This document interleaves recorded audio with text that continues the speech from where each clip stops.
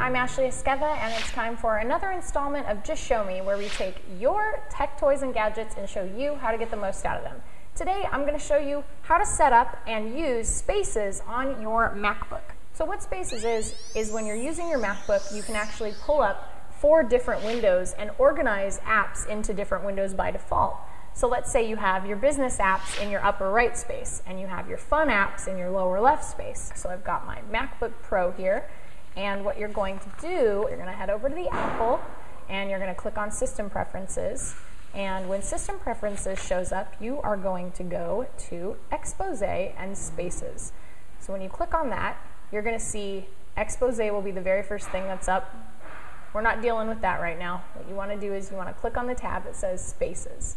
So once you get into Spaces, you want to make sure that the Enable Spaces checkbox is checked off. And once you do that, you are able to set up all of the different programs that can go into different spaces. So what we're going to do is we're going to add an app and put it into a space. You can see right now I've got Google Chrome in space 1, which is the upper left corner.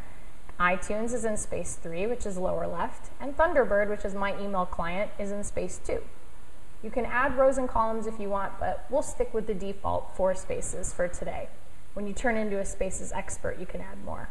So what we're going to do is we're going to hit the plus sign, and any program that you currently have open will show up as available to move into a space.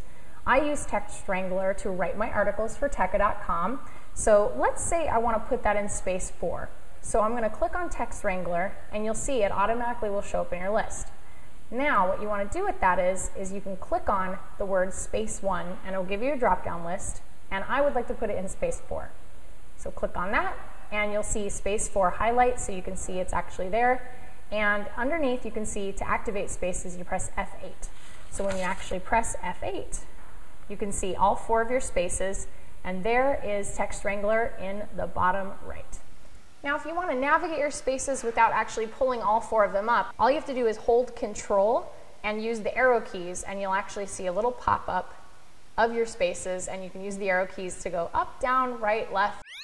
Well, that's how to use Spaces on your MacBook.